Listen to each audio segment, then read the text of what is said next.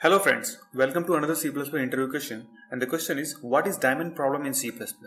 And this question is generally asked for freshers interview, okay? So what do you mean by diamond problem here?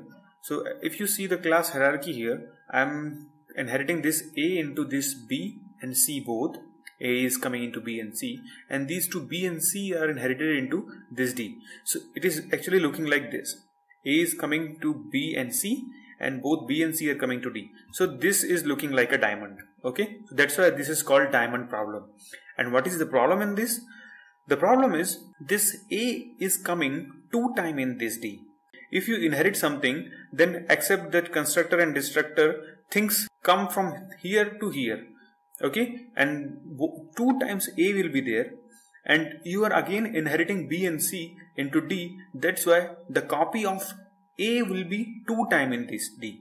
Okay, so here is some example I have given. The A object will have its only A memory, but B, as B is inheriting A also, then B will have this B integer type, and A will also be there in that. Okay, so if you will print the size of B, it will print 4 plus 4, 8 bytes. Okay, so if you see B's object memory layout will be A and B, and C will be again A will be there in C, and the C part will be there in that C again. Okay, and what will happen in D? As you are inheriting B and C both, then the both will come here. So what is this? A and B. So this A and B will come, and A and C will come.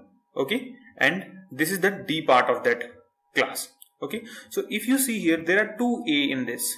Okay, so there comes the ambiguity problem. If you will try to access this A, which A should be accessed? Either this A or this A, and this is called diamond problem. Okay, so this diamond problem doesn't come until unless you just touch that A, I mean the ambiguity variable. Okay, so we'll see that if you create this and you will compile it, it won't create any problem.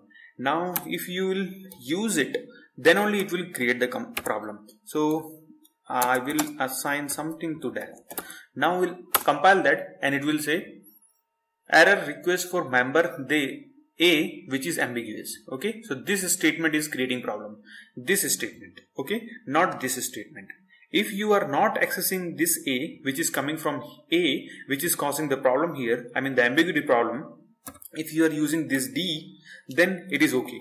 So I can just show you that. In case of D it's okay, in case of B it's okay, in case of C it's okay. Okay, if I will do it like this and I will compile, it will successfully compile. So there is no problem in accessing B, C and D, because B is unique, C is unique, and D is also unique. The only problem is A. Okay, A is 2 times. That's why if we are accessing A here like this, it is creating problem. Okay, if this is A, we will compile, it will say the error. Okay, so how to solve this problem? The solution to this is you need to inherit this A virtually. So what is the syntax of that? Okay, this is the syntax to inherit some class virtual. You will write this virtual in this case, and now if you will compile, it will compile successfully. So let's go ahead and check that. See, it compiled successfully and you are using A. Now try to understand what is happening here after writing this virtual in this case. Okay, so if you are writing virtual in inheritance case, and when the compiler will go and create the memory layout for this D, it won't create this A 2 times. Okay, because it knows that you are inheriting it virtually, so the A will come into D virtually. Okay, virtually means it won't be 2 times, it will be 1 time only. Okay, it will be separately there for B and C. Okay, so there won't be any changes here. It will be A only, and this is also going to be A. But here it will remove either this A or this A. So that is the way to solve this problem. Okay, so that's it. This is diamond problem, and this is the solution for that, virtual inheritance. Okay, now we are accessing A, and it is working also. You can just simply check that. See, it compiled.